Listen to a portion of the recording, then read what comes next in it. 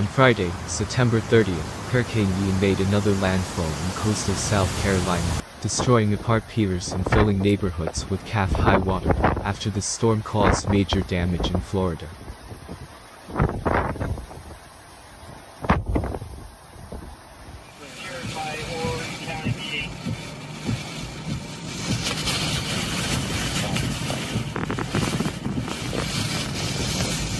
Ian's maximum sustained winds were 85 miles per hour when it came ashore and battered the state with damaging winds, heavy rain and storm surge.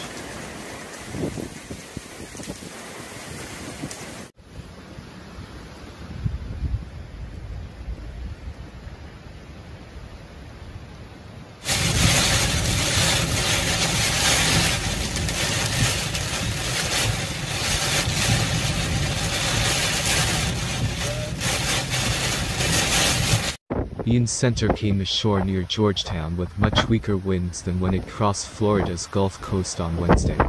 In Myrtle Beach, waves were pushing against the city's boardwalk tourist area, flowing over where thousands of tourists typically fill the wide sandy stretch.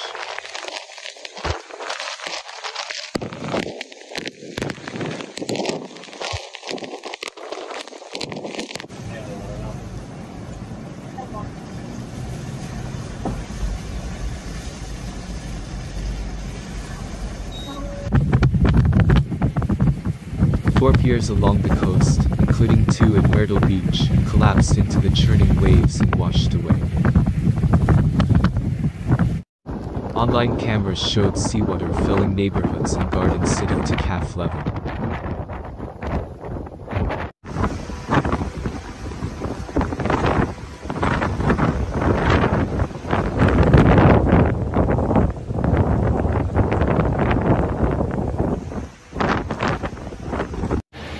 Before landfall, sheets of rain whipped trees and power lines, and left many areas on Charleston's downtown peninsula underwater by midday.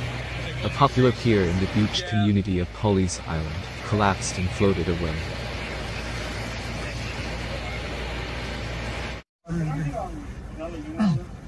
She kept somebody on dialysis up in here? Scary thing like that, you know? Moisture from the remnants of Ian will impact East Tennessee and Southeast Kentucky beginning late Friday. But as the path of Ian has shifted east, East Tennessee and Southeast Kentucky are now expected to see less of an impact than initially expected.